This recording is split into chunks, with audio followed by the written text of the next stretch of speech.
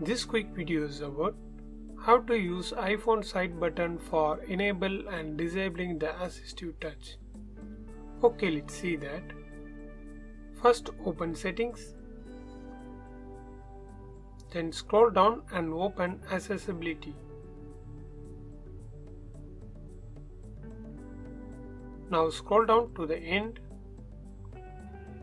and open accessibility shortcut.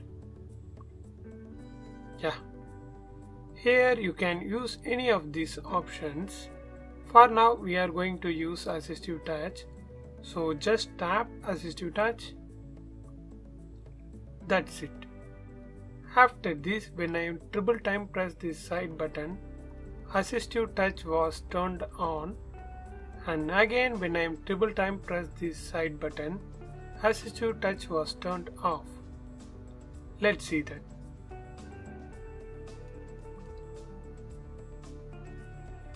Like this. That's it.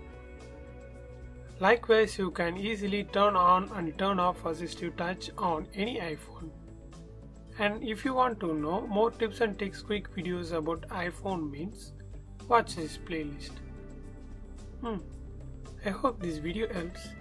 If it really helps means leave a like and share this video with your friends and neighbors. Thanks for watching.